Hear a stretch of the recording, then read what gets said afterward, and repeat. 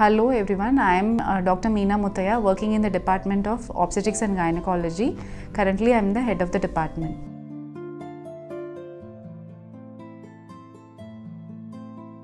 Considering the medical management of it, it depends on the mainstay is the hormones, and recently we have got what is called as the inositols, which is like a multivitamin and it will not allow a weight gain.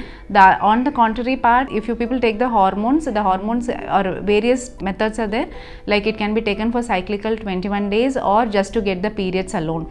When people are young, adolescent and not married, just 5 days of treatment to get the periods alone is sufficient.